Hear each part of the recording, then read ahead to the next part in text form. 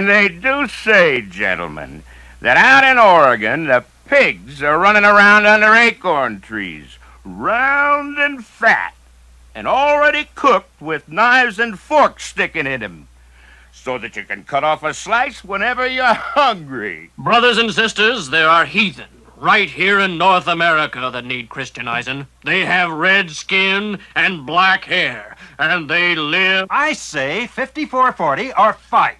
The rich land bordering the Pacific Ocean does not belong to England.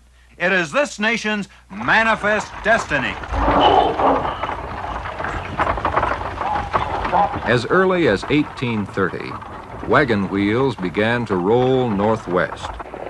Fur traders pushed, pulled, and cursed their wagons across what they called the Great American Desert, to the foot of the Rocky Mountains. Then came zealous missionaries, ordained to bring the red-skinned savages of Oregon into the fold of Christianity. In the 1840s, their trails into Oregon Territory were further pioneered by those who tilled the land. Sodbusters, spurred by a big drop in farm prices and the lure of cheap land in Oregon. By the 1850s, the trickle had become a flood. Pouring out of the waters of the Missouri, a multitude of saints pursuing a new Jerusalem shared the same forbidding landscape with those seeking their fortune at the end of a swinging axe. Others went west for simpler reasons. One individual remarked that he was going because the thing wasn't fenced in, and nobody dared keep him off. Whatever their reasons for going, the path they followed was generally the same. It was a 2,000-mile stretch of dirt and rock and mud called the Oregon Trail.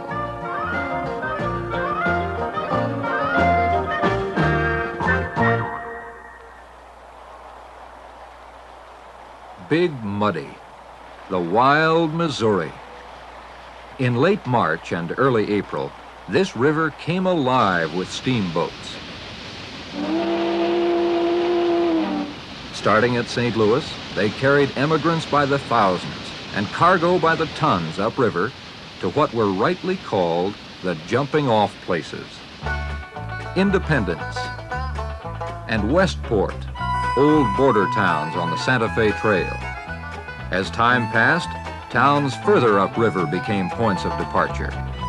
Weston, St. Joseph, and Council Bluffs, Iowa. However, for the first migrations, Independence was the hub.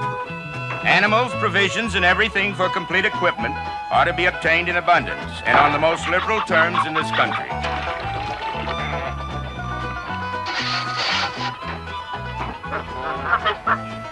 During one period, 47 blacksmith shops resounded with the incessant ring of anvil and hammer.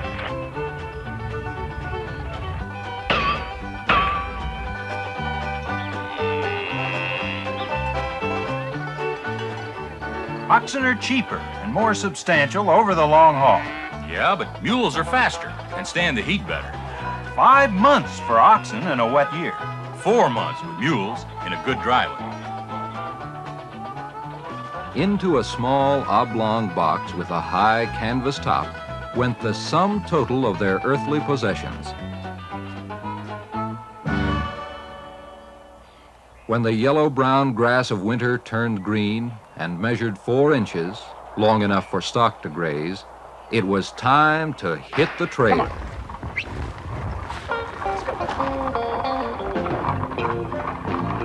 As pioneers left plowed ground and civilization behind, some were tight-lipped and grim, while others whistled as though their mouth had been made for nothing else.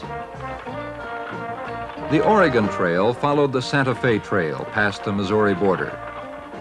Approximately 3 days out of Independence, the trail split. A lone sign pointed the way to Oregon. Surely, one historian remarked, so humble a sign never before or since announced so long a journey. The first landmark that excited interest was a large bump on the prairie called Blue Mound.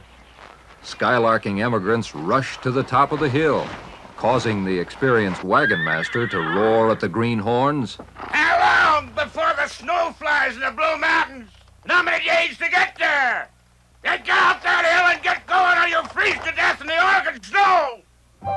After 1845, the treacherous Kansas River was crossed by flat-bottomed ferry. Weren't bad. Those fellers only wanted $1 a wagon. That was in May of 1849. Later that same year, the gold rush inflated prices to $4 a wagon, 2 bits a mule, and a dime a man. After crossing the Kansas, it was customary to choose company leaders. At a given signal, the candidates marched out across the prairie. And then all the other men began chasing them lickety-split. Each man lined up behind his favorite so that every candidate had a sort of tail of his own.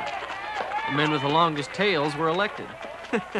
That was really running for office.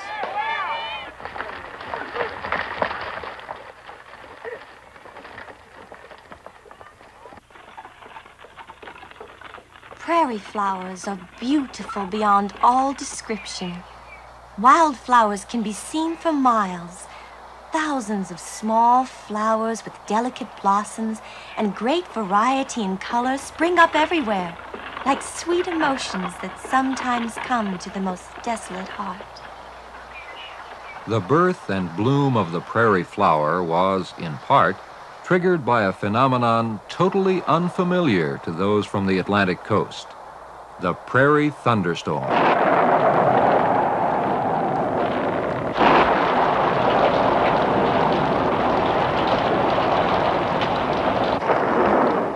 Towards sunset, the storm ceased as suddenly as it began. Yet scarcely had the night set in when the tumult broke forth anew. Lightning flashed all night, and the long roll and peal of thunder crashed and echoed over the boundless prairie.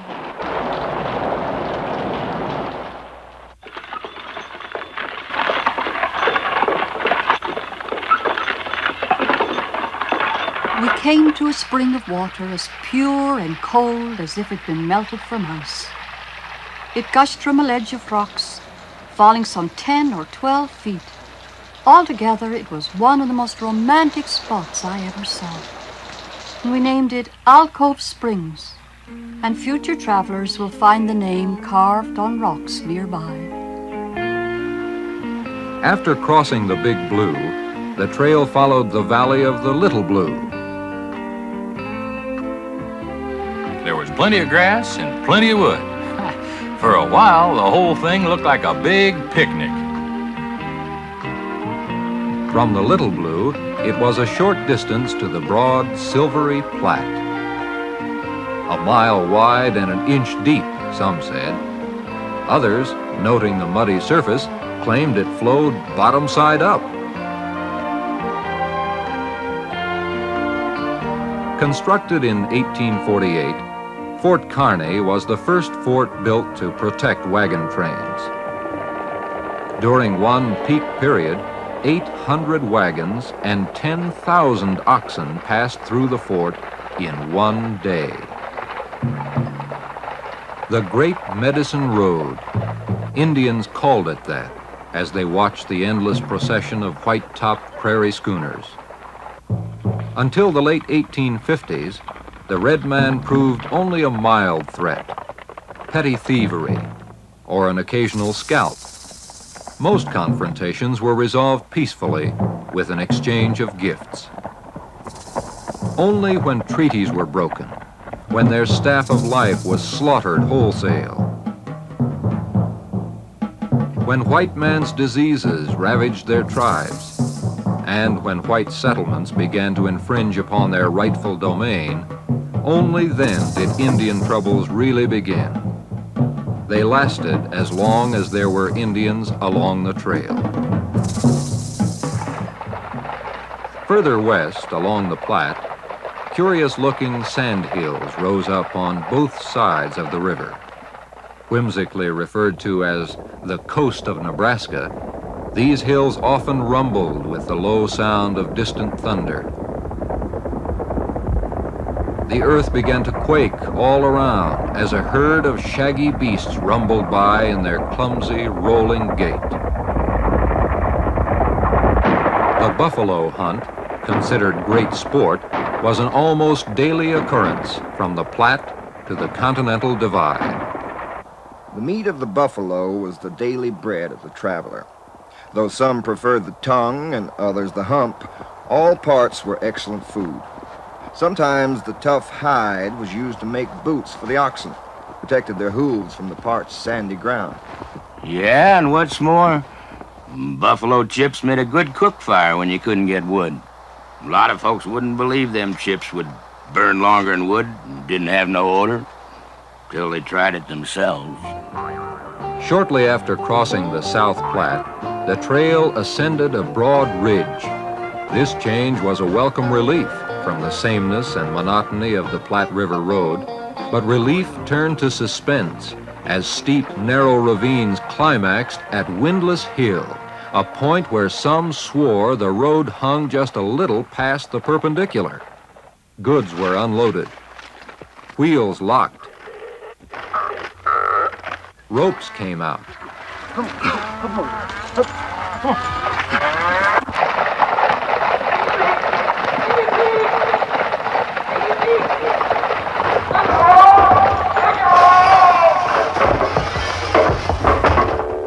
Fortunately, at the bottom, gentle hills led to the North Platte and Ash Hollow, where a delightful grove of ash and cedar trees provided a perfect spot for weary travelers to rest and make repair.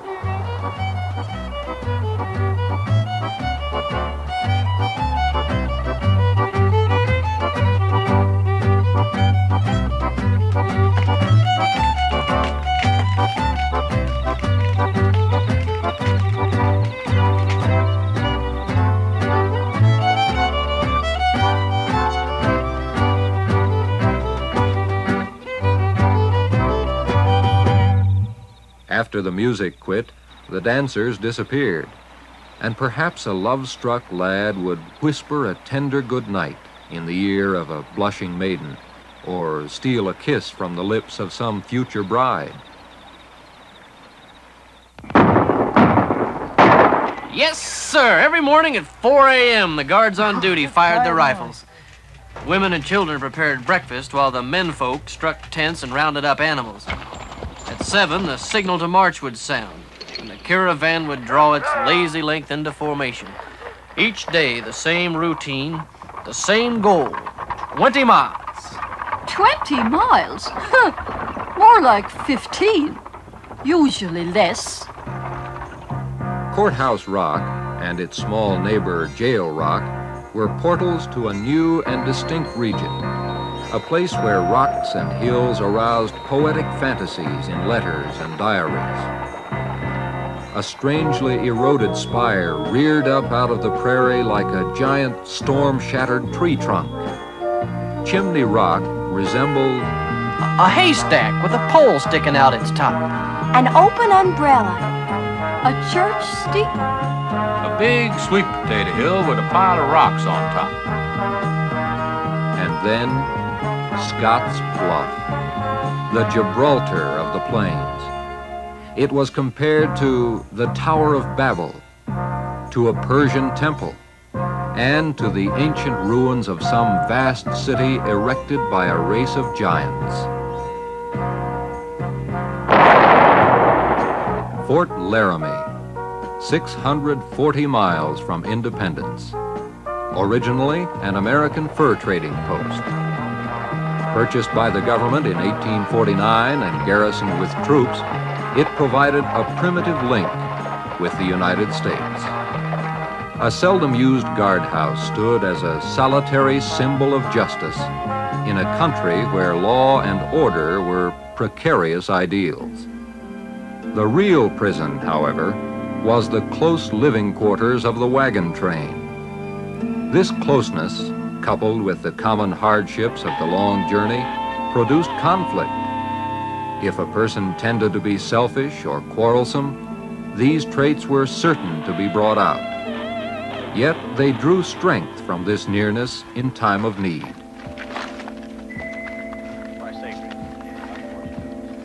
The frequency of death made reference to it almost casual. Each day, an ox or mule collapsed in harness. Men wandered off and were never seen again. A wife or child fell to the sudden blow of cholera, or fell beneath an iron-rimmed wheel. Firearms accidentally discharged in jolting wagons. All were mentioned with monotonous regularity. However, of the 300,000 who began the long trek, 90% made it.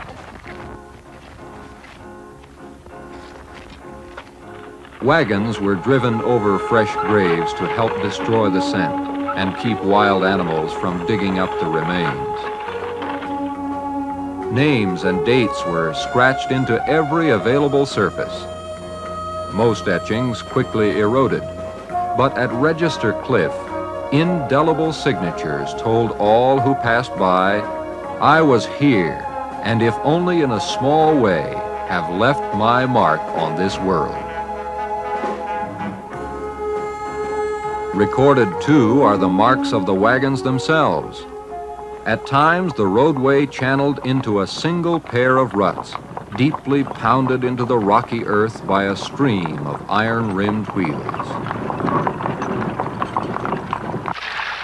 Warm Springs was nicknamed the laundry tub. We spent an extra day there tidying up. Wash days were few and far between.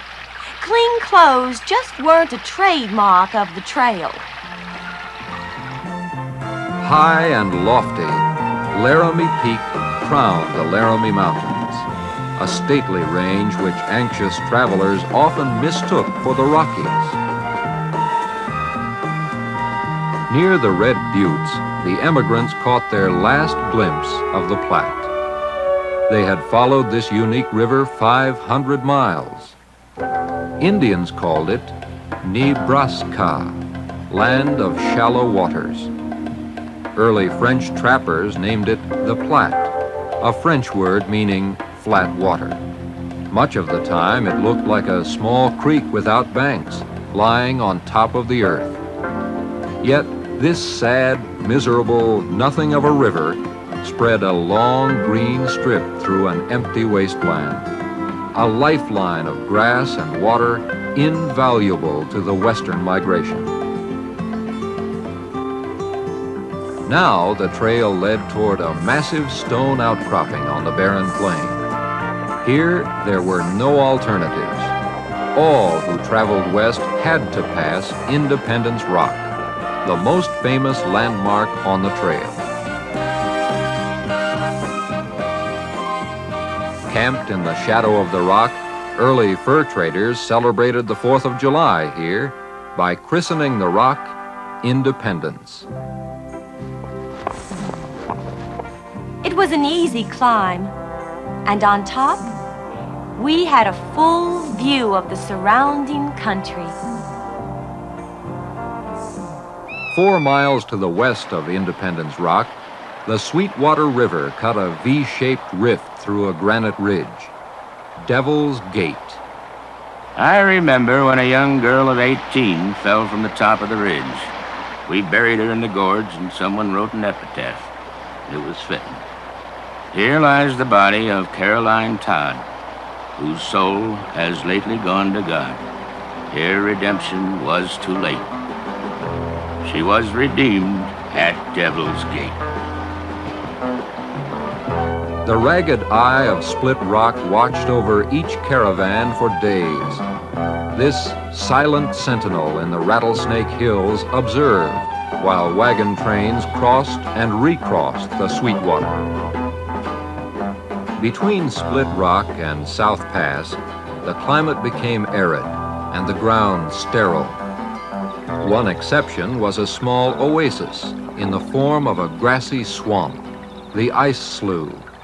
A natural peat bog insulated winter ice and preserved it throughout the warm summer months. We dug down 18 inches and came to a bed of solid, clear ice. We put some in water kegs and enjoyed the luxury of ice water all that hot day as we approached famous South Pass. South Pass, a broad 20-mile saddle in the Rocky Mountains, was usually a disappointment. Heck, if you didn't know it was a mountain pass, you wouldn't know it from any other place. The Oregon Buttes to the south, the jagged, snow-capped Wind River Range to the north. Yet, not until they actually saw water flowing west toward the Pacific Ocean could the emigrants believe they had crossed the backbone of the continent.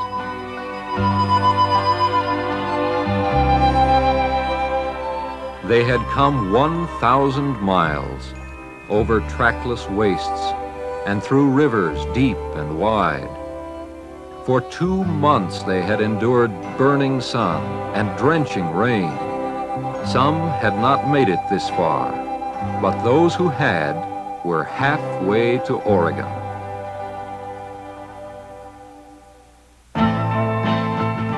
Prominently located on the east bank of the Mississippi, the city of Nauvoo had prospered to become the largest in the state of Illinois. It was the headquarters and gathering place for the Church of Latter-day Saints. In 1844, Joseph Smith, founder and leader of the church, announced that he was a candidate for President of the United States. But political and religious violence erupted. Smith was jailed on a charge of treason and murdered by an armed mob. 2 restless years elapsed before the Lion of the Lord, Brigham Young, led a portion of the saints on a wintry exodus across the frozen Mississippi, initiating one of the most astounding folk movements in history. By the late 1840s, hundreds of Mormon families had joined the throngs plodding westward on the Oregon Trail. First by wagon and later by handcart, the saints fled violence and followed prophecy to a new homeland in a valley of the Rocky Mountains. They crossed South Pass, forded the Little Sandy, and pursued the well-watered route to Fort Bridger. Jim Bridger had built a small trading post at the Black's Fork of the Green River. It marked the spot where the Mormon Trail branched off and headed for the valley of the Great Salt Lake. Sublette's Cutoff became popular when the 49ers traded Oregon fever for gold fever. Impatient and in a hurry, great hordes of gold seekers took the parched, non-stop 50-mile run for the Green River. We saved 3 days by taking the cutoff and then joined up with the Fort Bridger route at the Bear River. Wagons fanned out for miles over this broad river valley all the way to Soda Springs. There were miniature geysers and bubbly springs, and all of them had the stingy taste of soda water. I remember one old fellow with a vivid imagination. He claimed it made a good lemonade when mixed with sugar and syrup. Approximately 1 week after leaving Soda Springs, the emigrants arrived at Fort Hall.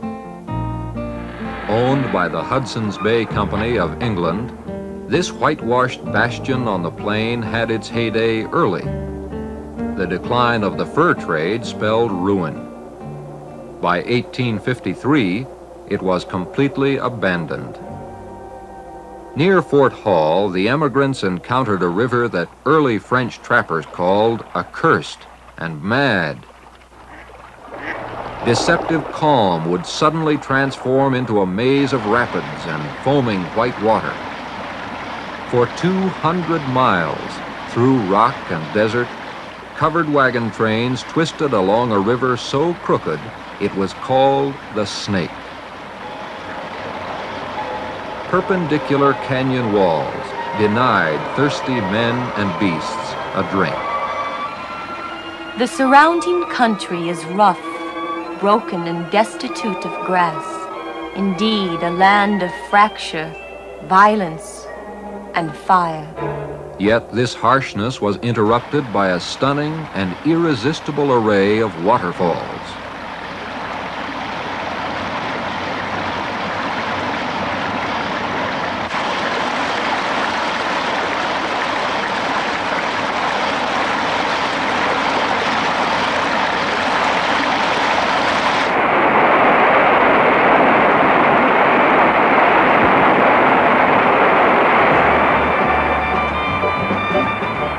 Been in Mosquito Country before, but I confess I never saw them in all their glory. They were so thick you could reach out and grab a handful. Flowing for miles beneath a lava landscape, an underground river burst from the canyon walls above the Snake into 1,000 springs. 3 islands provided easy stepping stones as caravans cautiously threaded their way across the dangerous Snake. The toughest going was at the western end. Your feet got heavy and began to drag. Clouds of alkali dust stung your eyes, and the alkali in the ground poisoned the water. The dry air shrunk wagon wheels, and without no warning, the rims rolled off. Even wagon tongues snapped. The heavens above were brass, and earth was smoking iron beneath your feet. Everywhere the stench of bruised sage. At Farewell Bend, emigrants took their last look at the Snake.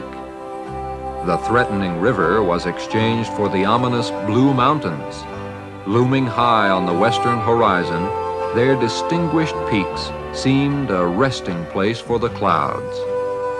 While the emigrants observed in awe, they remembered the grim warning. An early blizzard would be fatal.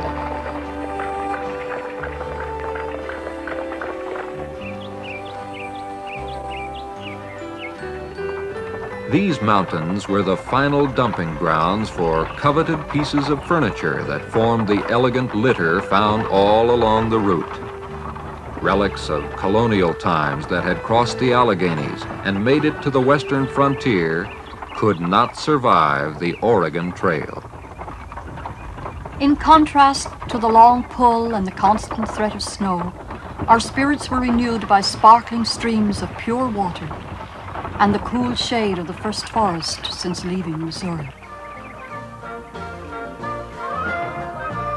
Now, rolling hills descended into the valley of the Columbia. Emigrants knew this river flowed past the Cascade Mountains and emptied into the Pacific. The goal was now within reach. The Dalles, a small Methodist mission, marked the end of the wagon trail. From here, emigrants floated downstream to Fort Vancouver on wooden rafts. In 1845, however, Sam Barlow insisted that God never made a mountain without leaving a pass through it. He proved it by gouging a wagon road past the snow-capped cone of Mount Hood and into the valley of the Willamette River. The raft trip was a pleasant contrast to the dusty trail. Except when the old river, tumbling through rocky lava beds, picked up the small rafts and overturned them.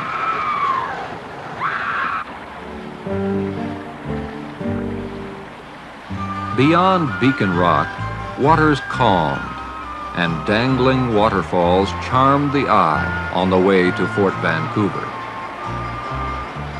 Fort Vancouver was the major supply base for the Hudson's Bay Company.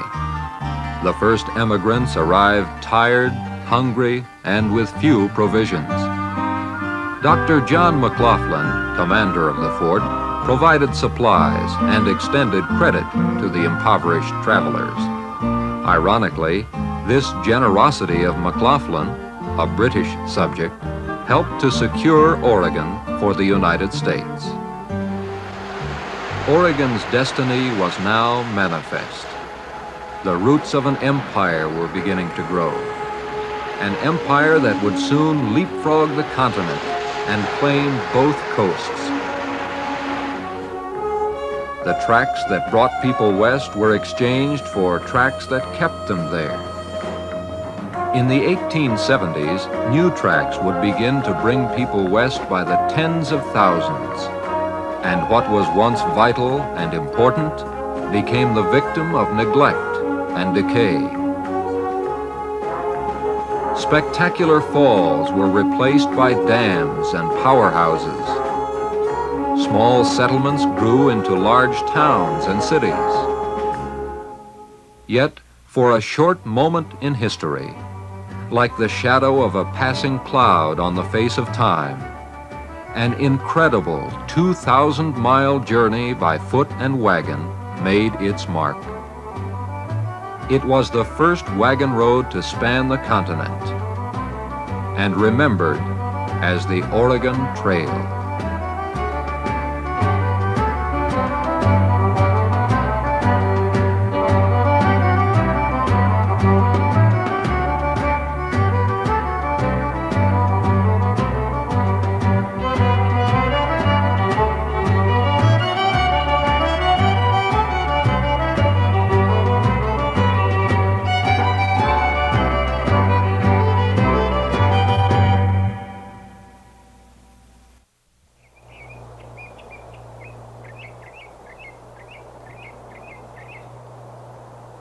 William H. Russell, one of the most colorful businessmen on the American frontier.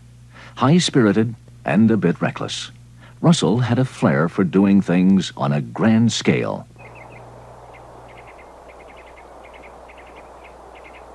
Alexander Majors, conservative, devout. His word was as good as his signature. Over the years, Majors had gained a reputation as the best freighter in the West.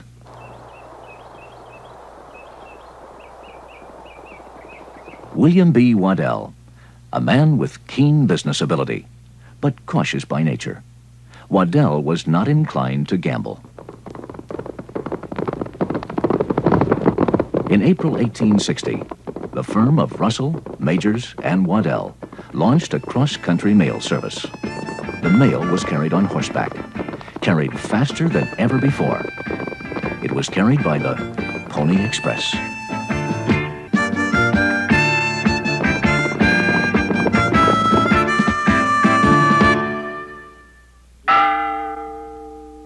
In 1850, California becomes the 31st state. But in 1850, 2,000 miles separate California from the other states. 2,000 miles of wilderness.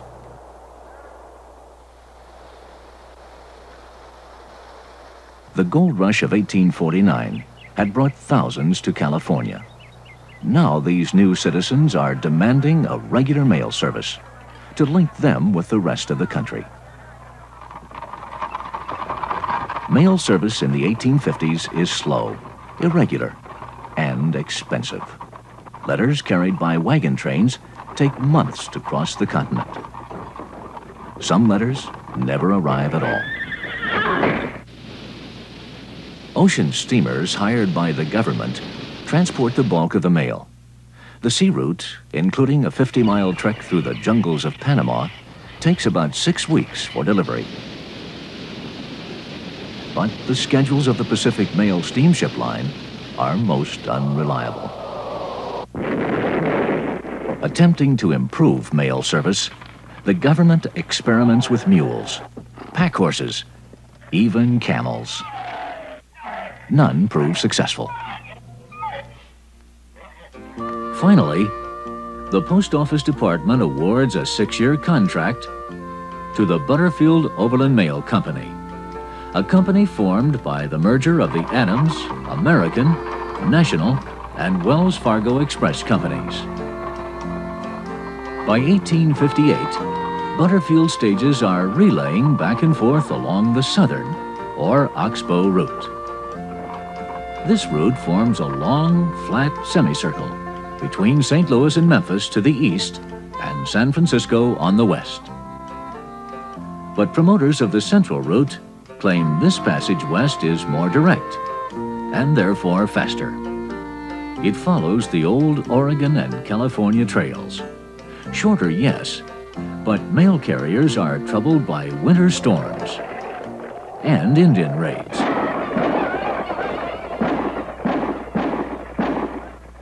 During 1859, several unrelated events draw attention to the Central Route. The question of slavery has brought the nation to the brink of civil war. Both the North and the South want California's wealth and its growing population. The South has access to California along the Butterfield Route. The North must maintain the Central Route. The Pikes Peak Gold Rush. The Comstock Lode. Fortune seekers again pack up their belongings and hurry west over the Central Route. Trains have crossed the state of Missouri, and there are plans to lay track all the way to the Pacific Ocean. The South favors the Southern Route. The North argues for the Central Route. In 1859, one more factor promotes the Central Route. California is still demanding faster mail service.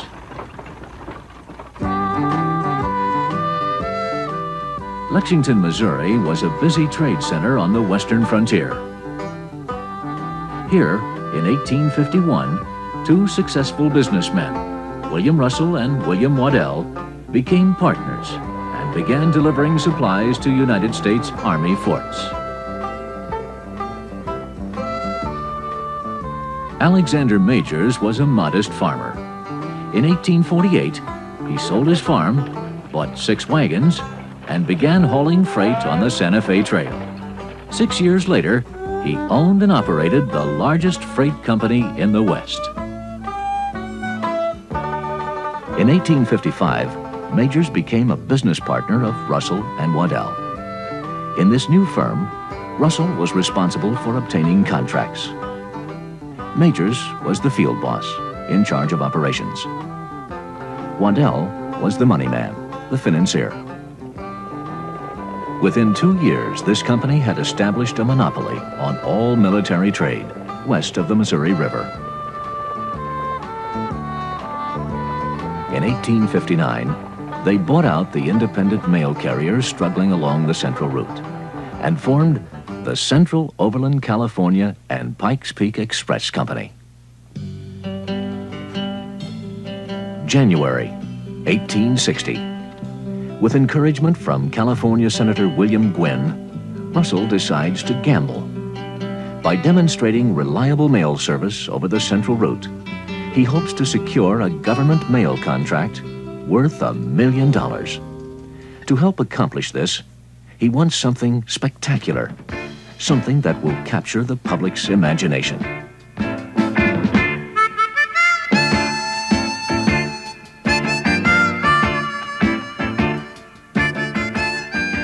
At first, Majors and Waddell balk.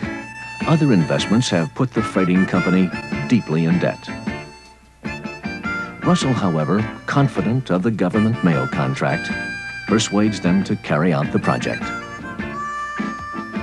I do hereby swear before the great and living God that while I am an employee of Russell, Majors, and Waddell, I will under no circumstances use profane language, that I will drink no intoxicating liquors, that I will not quarrel or fight with any other employee of the firm, and that in every respect I will conduct myself honestly, be faithful to my duties, and so direct all my acts as to win the confidence of my employers. So help me God. For private enterprise, it is an enormous undertaking. 500 horses are purchased, young, sturdy, swift, and built for endurance.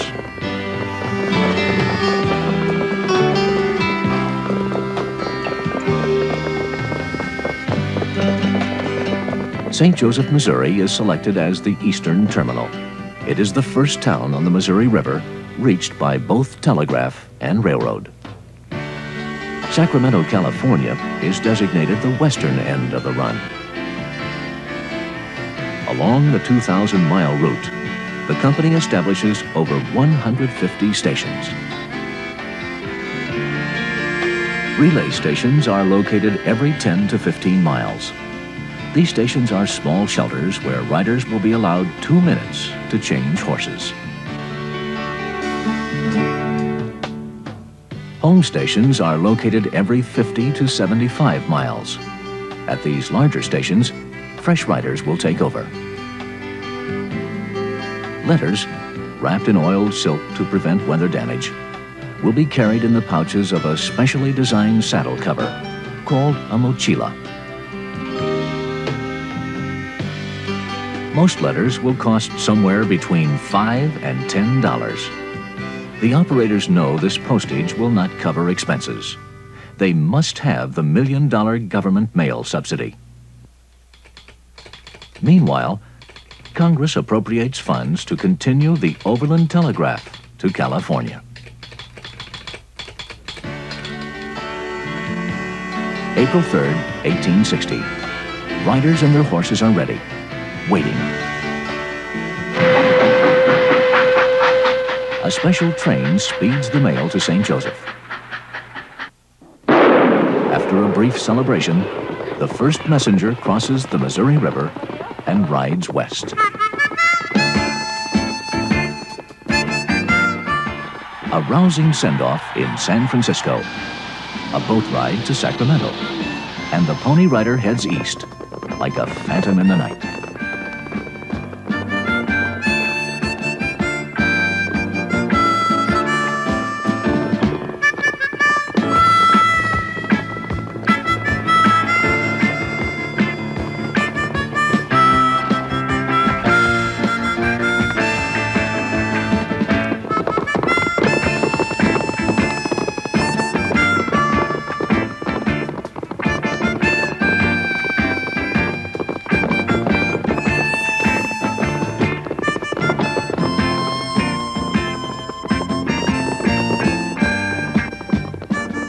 Days later, the last two couriers reach St. Joseph and San Francisco.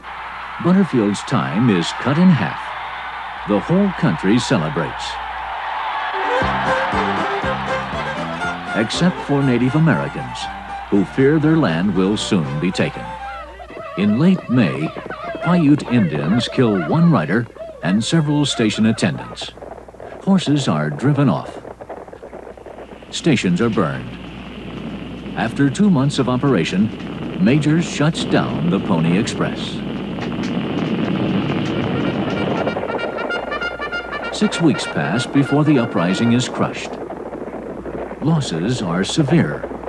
150 horses, 7 stations, 16 men killed. This is a devastating setback to a firm already in financial difficulty. Yet, when regular service resumes in July, Russell, in a desperate attempt to obtain the government contract, increases the once-a-week delivery schedule to twice a week. Everything depends upon political favor in Washington. But Congress, distracted by a national election and the threat of civil war, fails to act. Russell, still expecting a miracle, continues to borrow heavily. Majors and Waddell prophesy doom. November 1860. Telegraph lines now extend as far west as Fort Kearny, as far east as Fort Churchill. For the Pony Express, winter storms stretched the average delivery time to 15 days. In December, a political storm breaks in Washington. Russell is implicated in a bond scandal involving misappropriated government funds. Charges against Russell are dropped, but his name remains tarnished. February 1861. Texas militia cut operations on the southern route. Now Congress transfers the Butterfield Overland Mail Company to the central route and gives it the $1 million contract. Under this contract, Russell's firm will be paid almost $1/2 of $1 million to operate the Pony Express from St. Joseph to Salt Lake City. But it is too little and too late. The transportation empire of Russell, Majors, and Waddell is at the mercy of its creditors.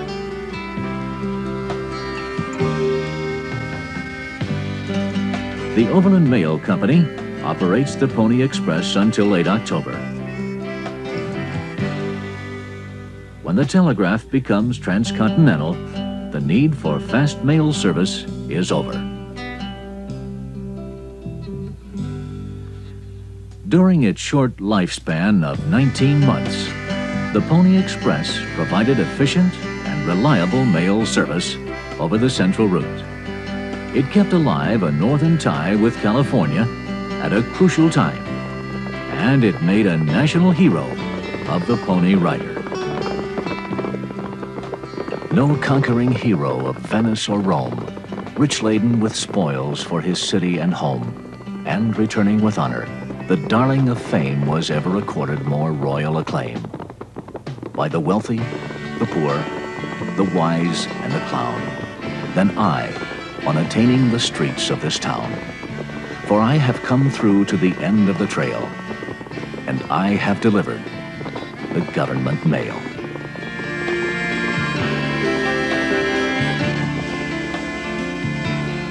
Russell, Majors, Waddell. Though touched by fame, their lives quickly passed into obscurity. Years later, each would be remembered and honored for their cross-country mail service, their short-lived bankrupt mail service that became a legend.